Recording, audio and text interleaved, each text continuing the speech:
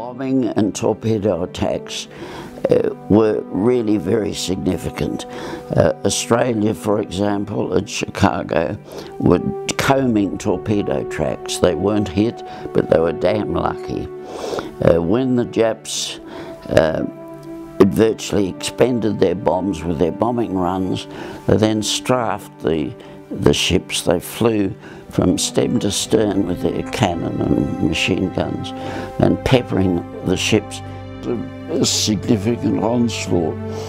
There were 12 of their aircraft involved in the attack on us, and when they finished and they got back, only 2 of their aircraft returned to base.